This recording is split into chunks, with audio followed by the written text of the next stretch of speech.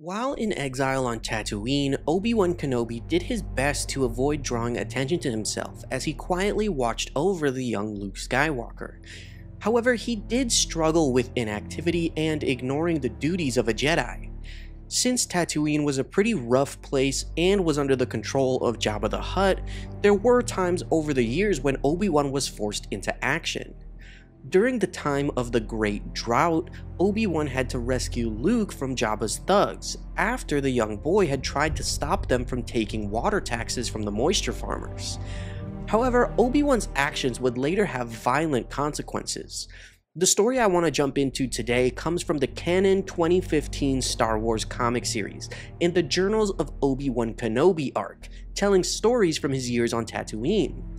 Unfortunately, Obi-Wan found himself face to face with the Wookiee bounty hunter Krrsantan, and to say that the Jedi Master was out of practice would be an understatement.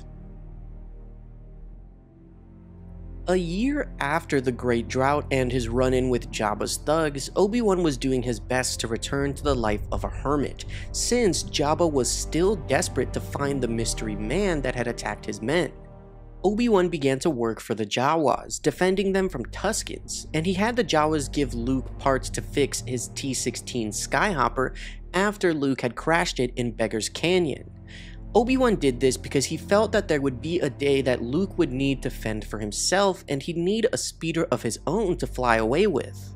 However, an infuriated Uncle Owen returned the parts, saying that he knew Obi-Wan had been watching over their farm ever since he brought Luke to them. He mentioned that the Lars farm was the only homestead that hadn't been attacked by Tuskens for years, and now Jawas were giving them stuff for free, so he knew that Obi-Wan was behind it all. He told Obi-Wan to stay away from Luke and that they did not want his help. Meanwhile, Jabba the Hutt hired Krrsantan to find the man who ambushed his water tax collectors. Jabba's thugs showed the Wookiee where the incident had happened, explaining that no one saw anything or who did it. Krrsantan noticed that the Lars farm was nearby, and he went there. Inside, he abducted Uncle Owen, assuming that he had some connection to the mysterious man he was hunting. Luke had run away from home, but he felt a kind of disturbance, a feeling, and ran back to the farm, where he found Aunt Beru. She told him that some creature had taken Owen and headed for the canyons, and she instructed Luke to hide in the maintenance bay. On a cliff, Krrsantan shocked Uncle Owen to make him scream, which of course drew Obi-Wan's attention immediately. He was meditating in the Dune Sea when he felt a disturbance in the Force. Standing atop the cliff face to face with Krrsantan, Obi-Wan tried to slow his breathing to hide how tired he was from the climb. Looking at the Wookiee, he felt fear in his gut and felt that the pain had gotten worse with age. Obi-Wan said that he knew who Krrsantan was, and he guessed correctly that Jabba had hired him. He tried to use a mind trick on the Wookiee to make him leave Tatooine, but it didn't work, and Krrsantan sent him flying. When Obi-Wan tried to reach for his lightsaber, the Wookiee took a giant bite out of his arm. Krrsantan held him over the edge of the cliff by the throat, but threw him back down, and Obi-Wan assumed that he was worth more alive, which is why Krrsantan wouldn't kill him. He trapped Obi-Wan under an electrified net, and when Owen tried to help, Krrsantan sent him flying off the edge where he clung to the rocks. In pain, being electrocuted by the net, Obi-Wan reached out with the Force and begged Qui-Gon's spirit to guide his hand. He blinded Krrsantan with dust and sand, then broke free of the net and stacked large rocks on top of Krrsantan with the Force. But when he tried to reach Owen, he turned to see Krrsantan enraged, holding one of the boulders over his head. Igniting his lightsaber, wondering if he was still enough of a Jedi to stop him, Obi-Wan somersaulted over the Wookiee and slashed the boulder in two, also leaving a long scar across Krrsantan's left eye.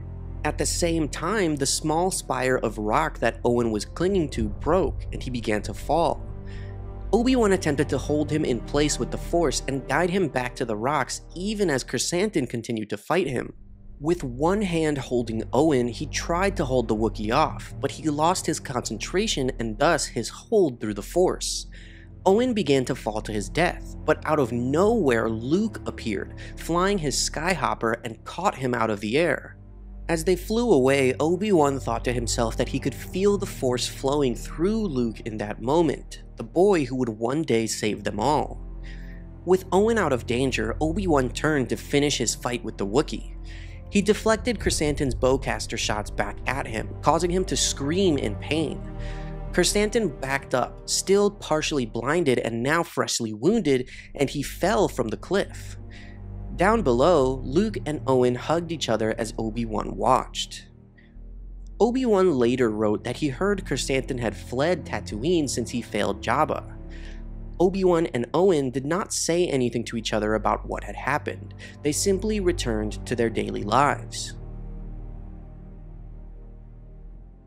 So guys, I really like this story. I like this little run in the comics where it's just Obi-Wan's journals and he's talking about how sometimes he still had to jump into action on Tatooine.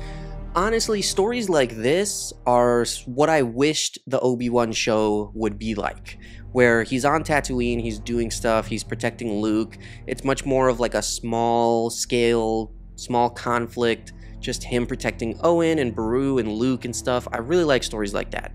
These stories in this comic remind me of the Legends Kenobi book, where it's a much smaller conflict. He stays on Tatooine, and it's just about him kind of trying to mediate a war between the Tusken Raiders and all of the moisture farmers. And he thinks about Luke, and there's a lot of stuff about Anakin, and Obi-Wan's processing what happened after Revenge of the Sith. But it's just him on Tatooine, still being a hermit, but he is forced into action and he has to fight sometimes. And I don't want to give away everything that happens in the book, but it's a great book, and that's really what I wish the Obi-Wan Kenobi show was like. I think him leaving Tatooine in that show and like fighting Vader again, you know, whatever. I love that duel.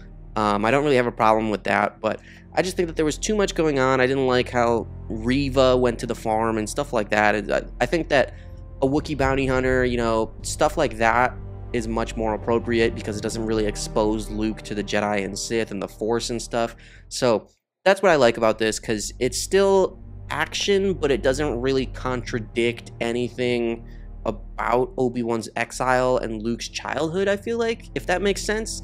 I just think the stories that happened on those 19 years that Obi-Wan was on Tatooine should be a lot more like this.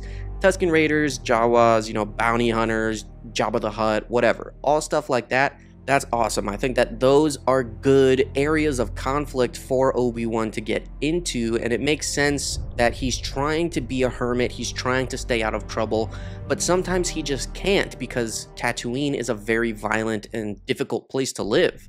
So that's all that I have to say about this. I really like this story, and I was excited to make this video. I hope that you guys enjoyed it. Thank you so much for watching, and as always, may the Force be with you.